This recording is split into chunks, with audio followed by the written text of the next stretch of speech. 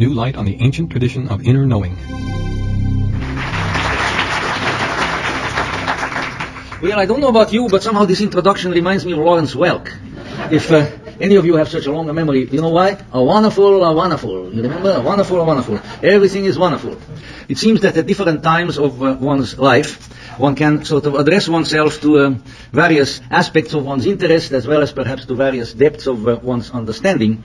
And so 20 years ago, almost to the day, my book, The Gnostic Jung, was published, which was sort of really my first major contribution, and which became a minor classic in that field, because it was the first book that really established the connection between C.G. Jung and the Gnostic tradition.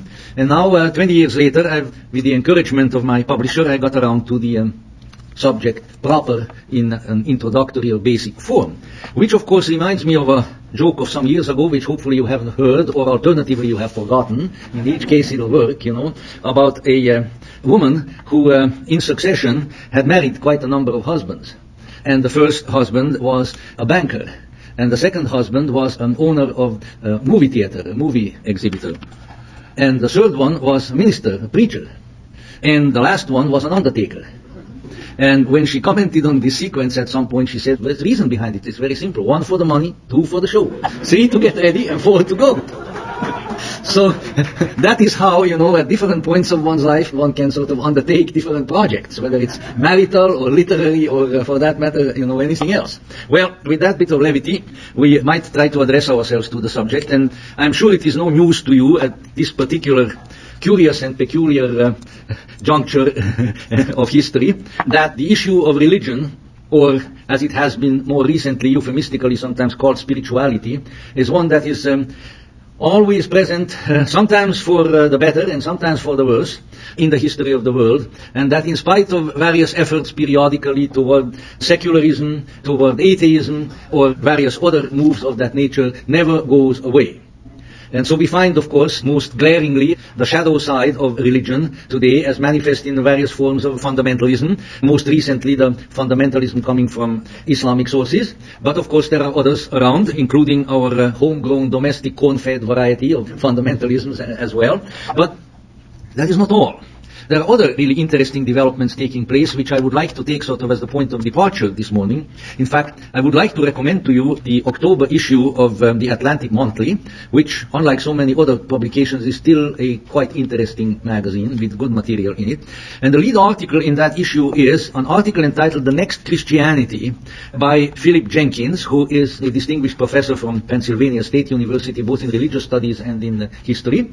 Now, not all distinguished professors write all that distinguished stuff. I've seen a lot of just gosh-awful things coming from such sources, but this one is not one of them, so I recommend you to read it. In any event, to put it very briefly, what Professor Jenkins is writing about here, and I think his basic data appear to be pretty unimpeachable, is that there is, let's say, an approach, in this instance to the Christian religion, going by leaps and bounds, which according to the current statistics is in fairly short order likely to totally overtake mainstream or even evangelical Christianity as it is known in the West, in Europe, in Britain, and in the United States and Canada. And this he refers to as Southern Christianity. Now, he doesn't mean Southern Baptism or Christianity from Tennessee or from Georgia, but rather he means the Christianity that exists and that is growing in Africa and in Central and South America, and to some degree also in smaller numbers in Asia. Now, it's not my purpose to review the professor's thesis here, but this is a very interesting development, because this form of Christianity is very, very different from what is going on in religious circles in the West. And it has many features. Some of them are ones that probably most of us would not be all that happy about. Others, however, are, I think, at least very telling. Because for one thing, even though the author does not use that term, I will use the term, this is to a major extent a magical and supernatural Christianity. In other words, to come to grips with it at an even more fundamental level, the millions and millions of people, very good, very devout, very dedicated religious people in Africa, in South America, and some of them in Asia, will not take a religion that does not afford them religious experience. Not theory, not politics, not sociology, not psychology, but religious experience. You know, for instance, just by way of statistics, that Nigeria alone has more practicing church members of the Anglican Communion than Great Britain, where it started and where it's the state religion. That kind of indicates to you what is going on. And particularly in the religions like the Anglican Communion, the Roman Catholic Church, and so forth, which are worldwide denominations, owing to the exceedingly large numbers and growing large numbers in these countries, this element is becoming the majority and will become normative in terms of what these churches do. So that is, on the practical level, very, very significant. But for my purposes, what is significant is that after about 200 years of, let's say, a kind of moving away from the supernatural, the spiritually experiential, and let's face it, the divine element and objective of religion, at least in Western culture, this element is now reasserting itself with tremendous power and perhaps even vengeance, and that this is a phenomenon which will need to be very seriously taken into consideration by everybody. Now, how does religion, religious traditions, spiritual traditions, whatever you call them, and you heard me say, some of you have heard me say this several times, so I'll make it also as brief as possible, but it's an essential point. How do they start? Well, undoubtedly there are all kinds of theories about this sort of thing, but in my view, they start very much with that element which now is emphasized in this particular fashion, as just indicated, namely with transcendental experience. Somebody somewhere, or a group of people somewhere, have an experience that is of a non-ordinary nature, that transcends ordinary human experience, that is radically and essentially different. And not only different in a sort of horizontal way, in which, I don't know, a blonde person is different from a brunette, but different in what one might envision in a vertical dimension. Another world, another realm of experience, another kind of reality. And it is this other, the holy other, as some of the theologians called it, 20th century theologians, the holy other is contacted, is touched. Sometimes in a very, very powerful, deep and intimate way, and sometimes perhaps not quite as powerfully, by some people, who then, as one eventually must, and this is of course the metaphor of Moses, say, and some other religious founders and prophets going up on the mountain, up above everything else, a different level of consciousness, as it were. Eventually, when one goes up the mountain, unless one is prepared to stay there for the rest of one's life, one has to come down. So they always come down to this kind of consciousness, and then they feel that something ought to be done about this. That they had this highly unusual, tremendously exciting, and really inwardly inspiring, galvanizing, electrifying experience, that this should somehow be communicated, it should somehow be made available to others.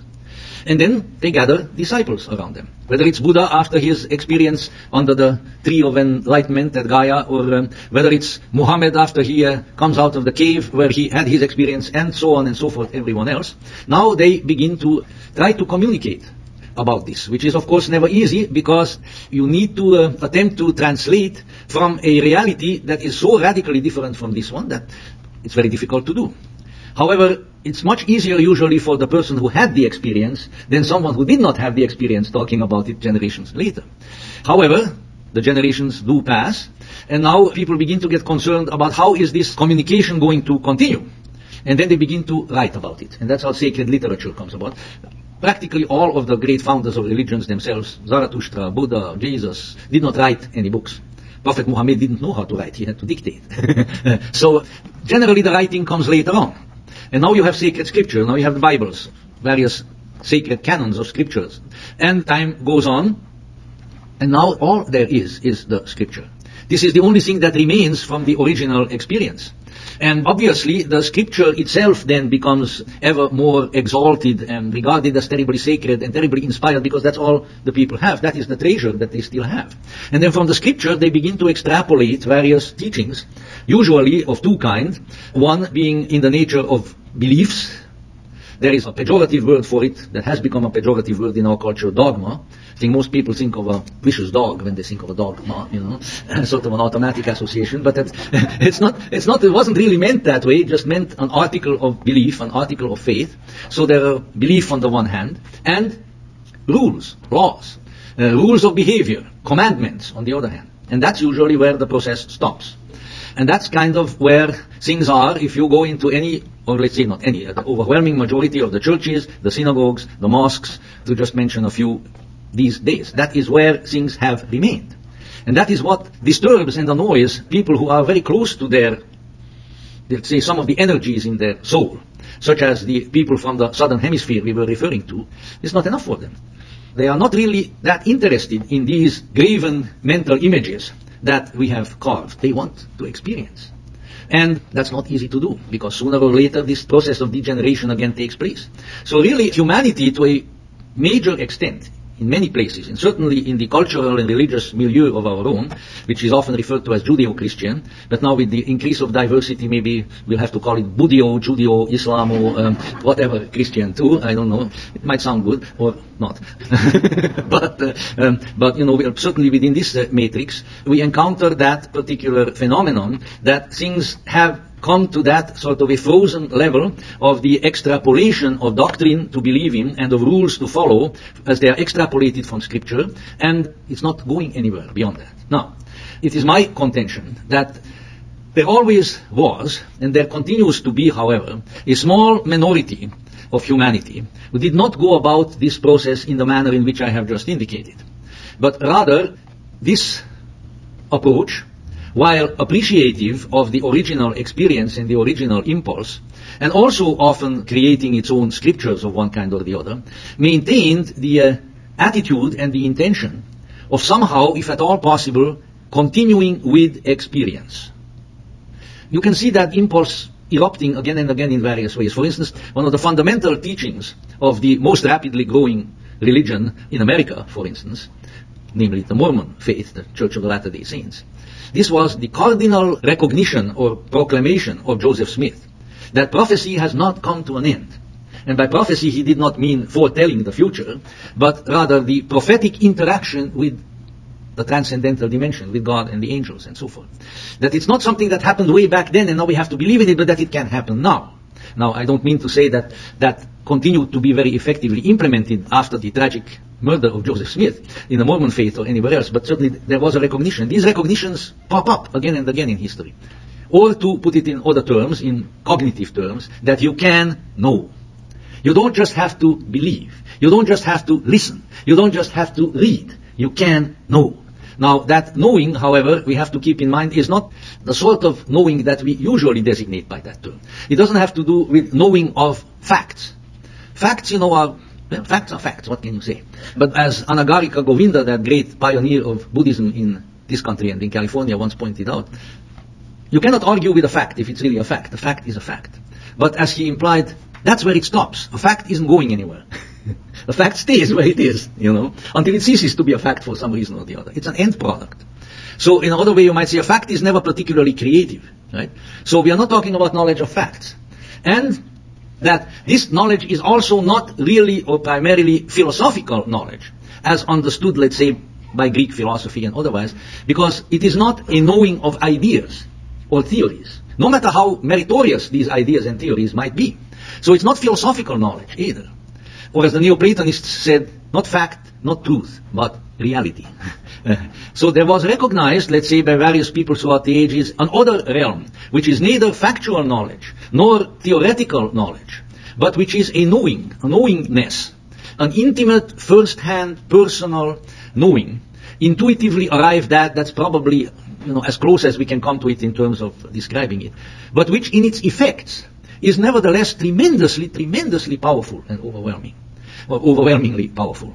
And this knowing is what in the Greek language is called gnosis, with a G, because in Greek it's gnosis, in English the G is silent. Now, so far so good. But now the next question is, how do you arrive at this? If people say that this can be had, that you don't have to just believe, that you don't just have to read, you just don't have to talk, you just don't have to listen, but you can actually know, okay, how? How do you go about it? And there's the rub. But let's say in various periods of history, in various cultures, people always found means whereby they would arrive at, avail themselves of such knowledge of one kind or the other. If you study this sort of from the point of view of cultural anthropology and, you know, go back to very early periods of history, or the remnants of these earlier periods of history as they are present now, living remnants, you know, archaic native cultures and so forth, you see that in their own way and within the parameters of their functioning and their culture and their behavior and consciousness, the so-called, what used to be called primitive peoples, that somewhat pejorative term isn't used that much anymore, but let's say archaic peoples, found ways of having such experiences, all kinds. I won't go into it. Was there. There are people there who know. Even that old rascal, was not that old, but certainly rascal, fellow Californian of ours, Carlos Castaneda, whom some of you may remember, Chestnut Charlie, as I was wont to call him, Castaneda, what else? Had translated the term for the shaman, for the sorcerer, as a man of knowledge. Man of knowledge. What kind of knowledge? Not knowledge of computers, not knowledge of theorems, but that kind of knowledge. So that kind of knowledge has always been in the world. And it goes on. Look at the period just preceding the coming of Christianity and so forth. You had the mysteries. Well, they had the mysteries. The Greeks primarily who developed this in a very distinct and very institutionalized, very clear fashions. And these were institutions supported and recognized by society, which is certainly a lot more than can be said later on in the culture, wherein this kind of transcendental, imperative, liberating knowledge was practiced, imparted. In a place like the Eleusinian mysteries, where sometimes several thousand people went through the mystery and had the liberating experience in the Telesterion in Elefsis, these people maintained the results of their internal illumination, transformation, liberation for the rest of their lives. One of the principal results of it having been, according to the reports of contemporaries who wrote about this, that they all lost totally and completely the fear of death. Now when you can do that, then you have done something rather significant, I think. You don't really get that from theory. You can theorize forever that you're going to go to heaven, or you can theorize forever that you're going to reincarnate as something much more wonderful, or somebody, maybe something much more wonderful, somebody much more wonderful and much more successful and much more beautiful and much more rich and much more healthy than you have been in this lifetime. But you know what? You don't really know. You don't really know. You can fantasize about it, you can even believe it, but neither fantasizing nor believing is knowing. Knowing is something else. When you know, you know. And then, when it came up to the point where Christianity started, then you might say this approach now translated itself and came forth within a somewhat different context. Of course, the inspiration of Greece, often by way of Rome, was still there very powerfully. It was not even, let's say, the Egyptian, especially not by that time the Egyptian, but the Egyptian or the Hebrew or the Syrian or the Babylonian culture at that time was transfused with the inspiration from the Greeks. So certainly the mystery element from there, and also from other sources, because we certainly can't discount the Egyptian mysteries and so forth. But let's say the mystery approach was certainly there. And so it is perfectly evident, and this is not a matter of dispute, that from the very beginning of the formation of the Christian religion, there was an element quite powerful, quite large, quite cultured and respected at that, in association with or part of the Christian community, to which other people primarily applied the term Gnostic. Those people who know something. Just like the Mormons didn't really call themselves Mormons. Other people called them that. And this element was definitely very much present, very much there.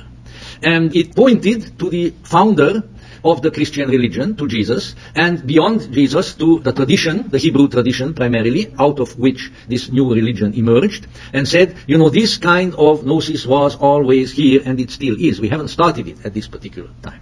Now, a person not very well acquainted with this subject might say, well, do you mean to say that what these people at that time or their successors today, that what they mean is that there is no need really for anything else, only this knowledge, only this experience? Well, in a certain sense, yes. In a certain sense, no. In the sense that for the inner illumination, the spiritually firing up of your being, such experience is essential. In that sense, yes, the experience is practically all that matters.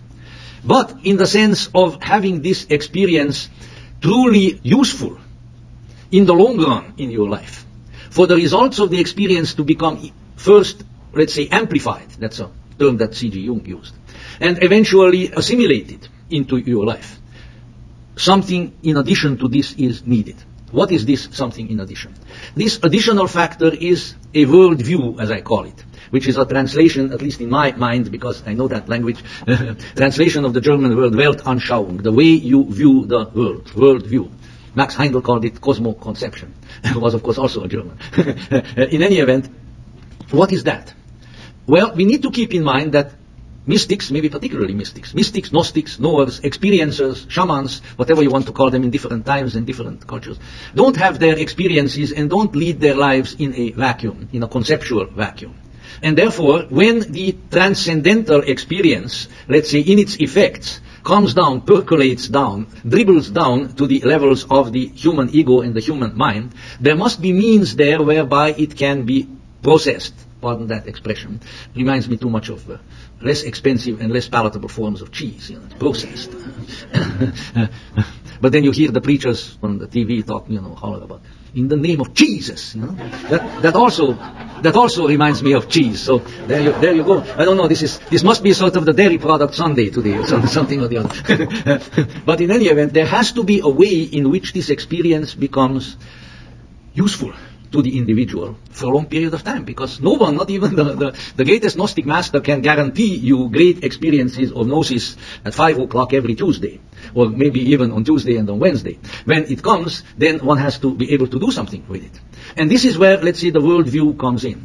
Now the problem, and I certainly don't mean to sound this derogatory, the problem with a great deal of Christian mysticism, even its highest, St. John of the Cross, St. Teresa, St. Bernard, is that the worldview, the official worldview, that these folks adhered to and were supposed to adhere to, or else the Inquisition was going to come to get them, which certainly St. John of the Cross knew a good deal about, their worldview was not particularly suited for the assimilation of this transcendental experience. If you have ever read St. John of the Cross, the popular name for the book being The Dark Night of the Soul, but it's really other than that, there's a magnificent mystical poem.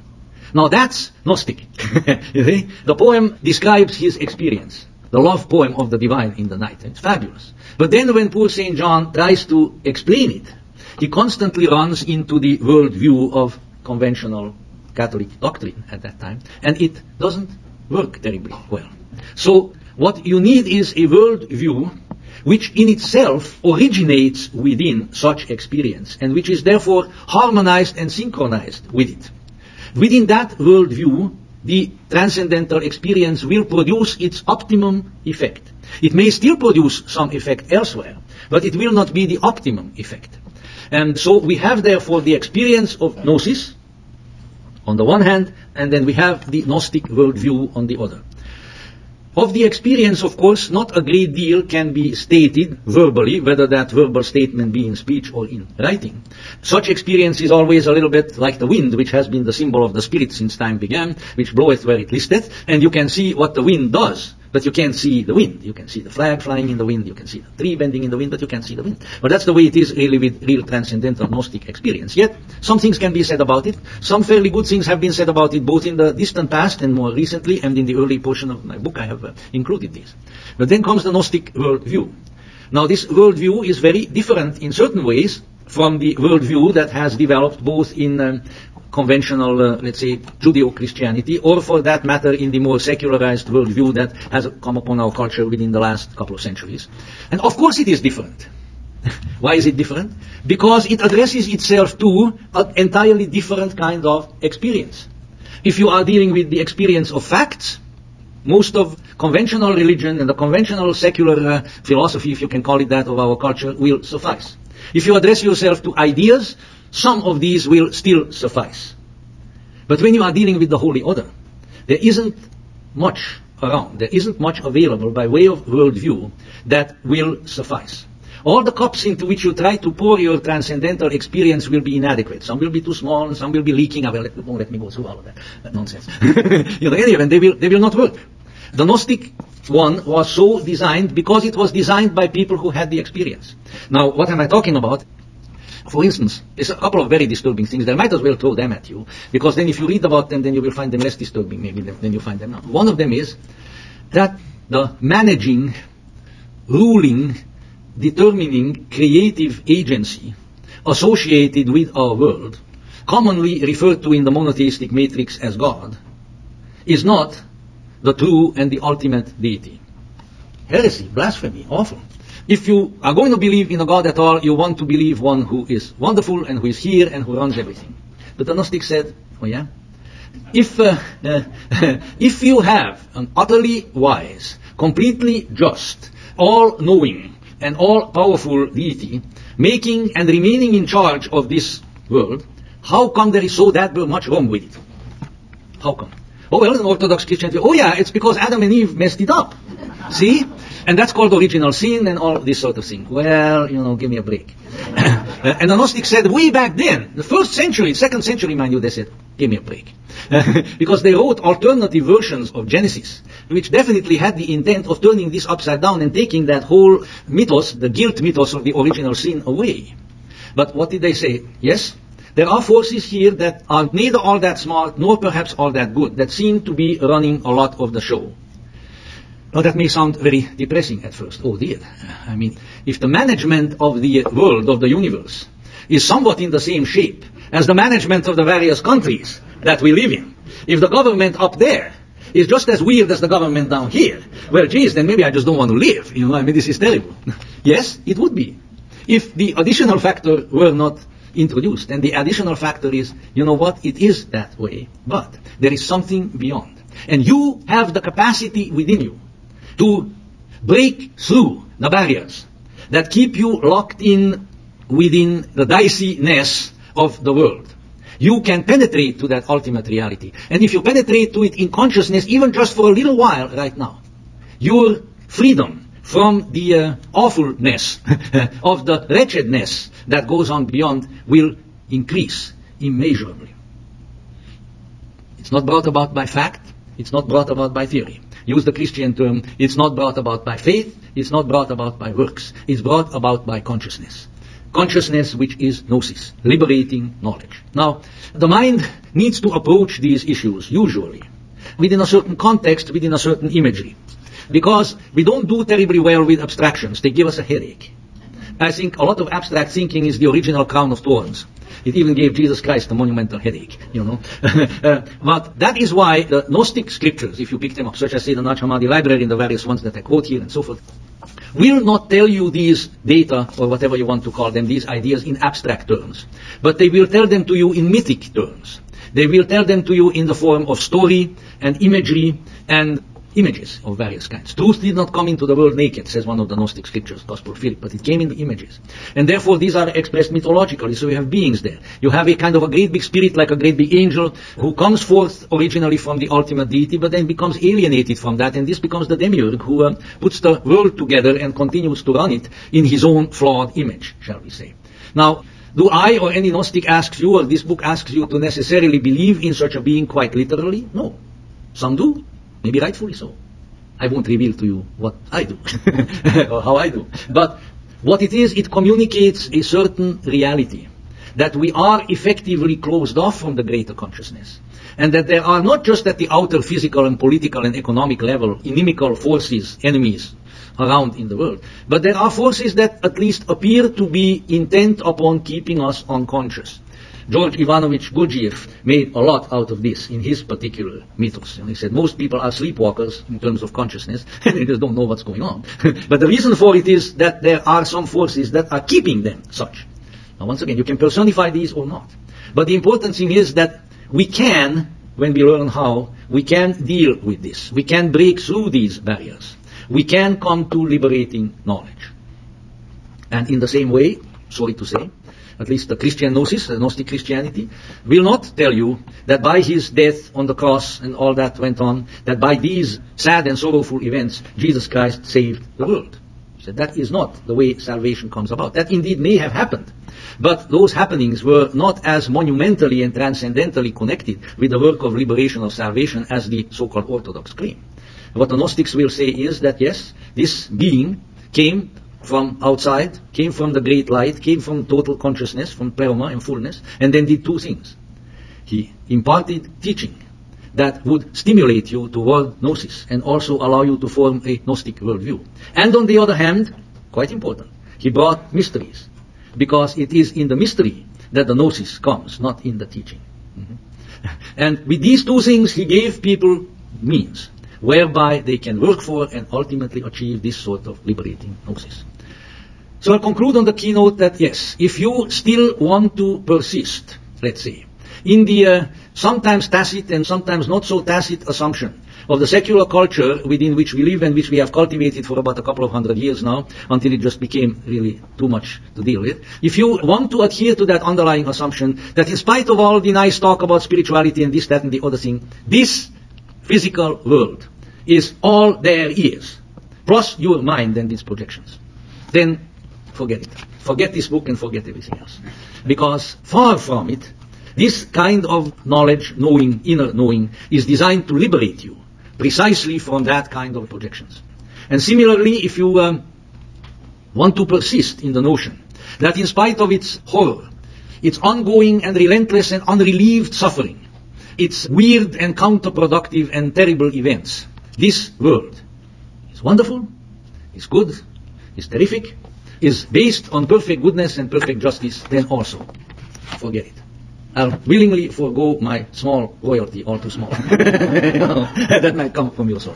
But if you have come at least to some degree to recognize that something is wrong with you and with the reality within which you work and within which you live, and that you might want to break out of that confinement to something better, to something greater, you might want to be liberated from that, then definitely look into this matter. I know quite a few of you have done so already. Look into it further and perhaps gain a sort of basic information about it as far as one can give from this particular book.